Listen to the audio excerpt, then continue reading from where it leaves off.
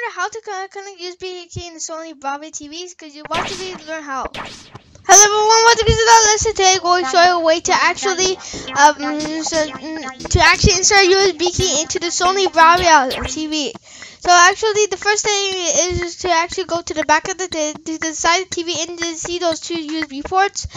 Insert one of your USB key into.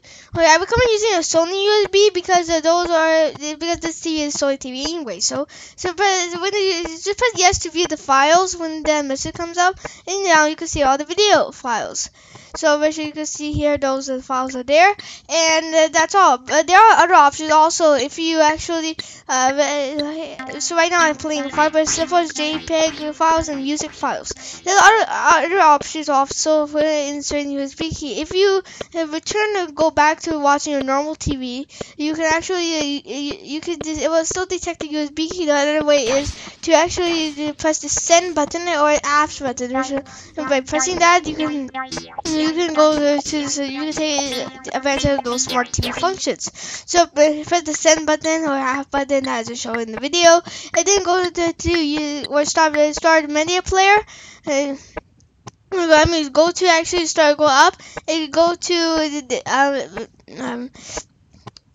and go to media server, press that, and then press storage media or wherever you want to show. I have other devices on it also. After that, you can actually show it will actually view the device that I want. If you want to actually if you want to actually there is another way also. Just start media player.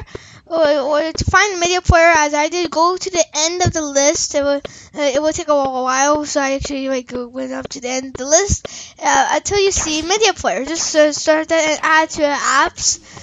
So eventually added that app, and after that you're actually done. Or you can just open it directly.